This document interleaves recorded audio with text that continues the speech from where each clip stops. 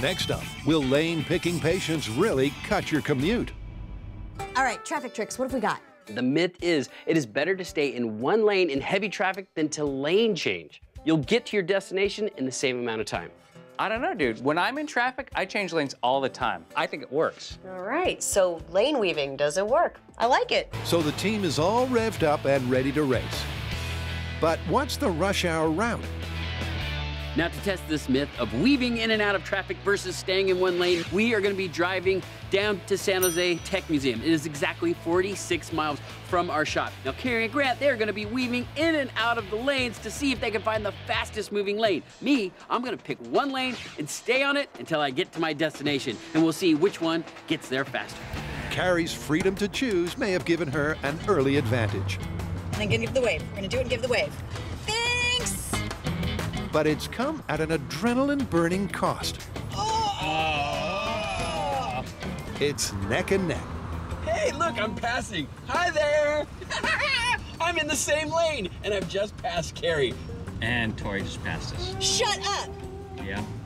And that's how it goes until the halfway mark. Calm and constant versus stress and duress. Get out of my way. I'm sorry. Get out of my... Oh my God, this guy hates me. But with Team Weave once again in a narrow, hard-earned lead, Oh, shoot! the traffic conditions alter radically. For the final 20 miles, vehicle density is reduced to the point where both cars are cruising along at the speed limit, meaning Carrie and Grant maintain their lead to the finish line. 1 hour and 11 minutes. But the bad news for Carrie is it was a lot of risky road maneuvering for no reward. Which means we have to test this further, which means I might go gray by the end of this episode. So today is the final experiment for our weaving versus staying in one lane myth. But there's going to be a difference, and that difference is we're going to fill each lane with a car, marked 1 through 4 to correspond to their lane. And Tori will be the weaving driver. He'll be in a car marked X. I'll be in car number 1. Where's Carrie Byron, you ask? Oh yeah, it's a much nicer ride. Yep, Carrie's getting high in the sky to keep an eye on the road race below. All right, Buster, let's do this. A few minutes into the test, and Tori's already leading. Dude, I can't even see Tori. He passed me. I went over 2 lanes to the right, past me, and he's gone.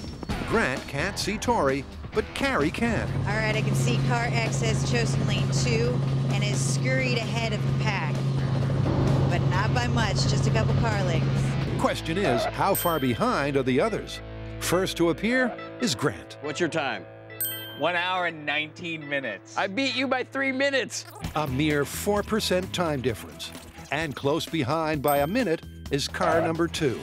But while waiting for the 3rd lane sticker, time ticks on, and the gap is significantly larger. And he was 13 minutes behind me. And when the final of the 4 arrives, 25% slower than Tori, the lane-staying myth looks down and out. So, where do we stand with the stick or weave dilemma? Well, with every single test we've done, the weaver will beat the person staying in one lane every single time.